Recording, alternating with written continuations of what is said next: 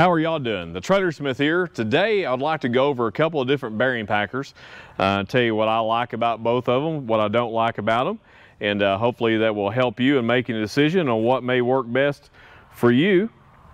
So let's get started. Remember to check the links below to both of these packers if you'd like to find one for yourself.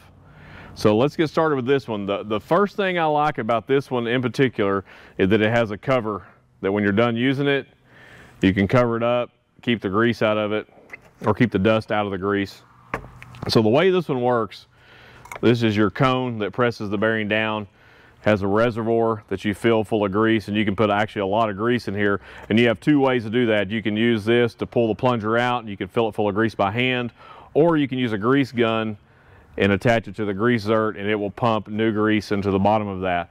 And the way it works is really simple. You take your bearing, cone down, stick it in, hopefully the camera can get that, put your plunger on and just put pressure. Now I will tell you, if it's cold during the winter time and you're doing this, you may have to stick this somewhere where it gets warm to flow the grease a little better, and that's it. I mean, you have a good packed bearing. Hopefully you can get a good shot of that. I mean, it's very, very simple. Like I said, when you're done, you can put that back, stick it over, and you can keep this pretty clean if you're doing it yourself. We use these packers every day, all day, so they do get messy from time to time, but they're easy to clean up. So this is another packer that I've used in the past. I will tell you, it's not my favorite bearing packer by no means. It's going to come 3 pieces in this package. It's easy to assemble. This is your bottom portion.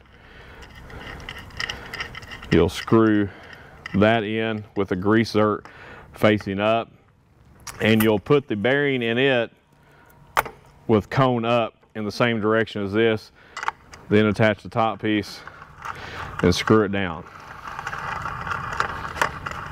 The other item that you will have to have for this to work, and if you'll look, just try to get the bearing as straight in there as possible. Hopefully you get a good view of that.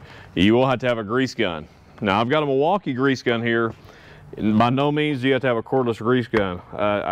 Just a regular old hand pump grease gun will work just fine. You're gonna squirt some grease in it. I'm gonna look to see if we got any grease coming out. We don't yet.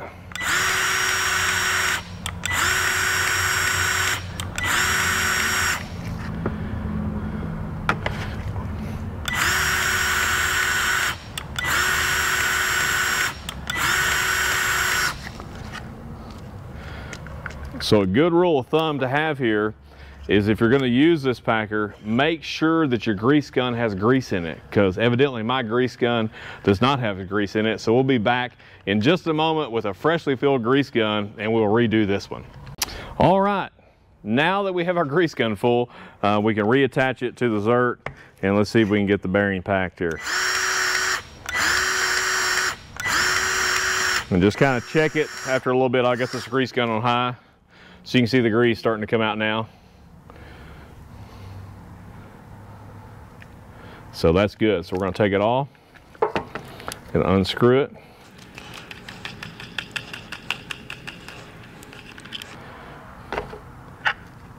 So as you can see, it's fully packed as well.